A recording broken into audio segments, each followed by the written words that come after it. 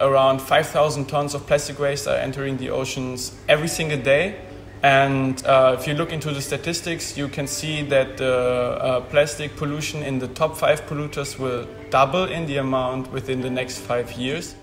I'm Moritz from Plastic Fischer. We are a German-based company that went to Indonesia, and our aim is to stop the devastating ocean plastic pollution by stopping plastic waste in rivers. We came here to Indonesia in summer last year, and we were looking for a solution that we can deploy in the rivers, made of local materials, so we can scale up fast, easy and cheap.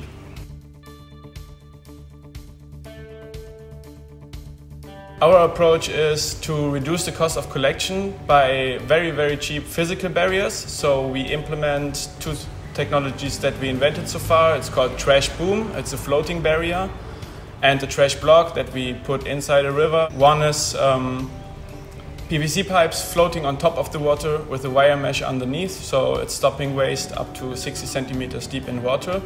But the life inside of the water, fishes for example, can still pass it.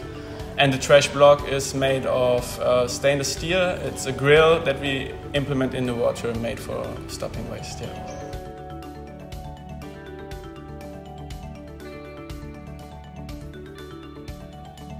Our idea is to scale up in whole Southeast Asia, but we are working on a model where we can deploy our solutions everywhere in the world, because we get a lot of requests from India, South Africa, and we really want to make sure that these people also can stop waste.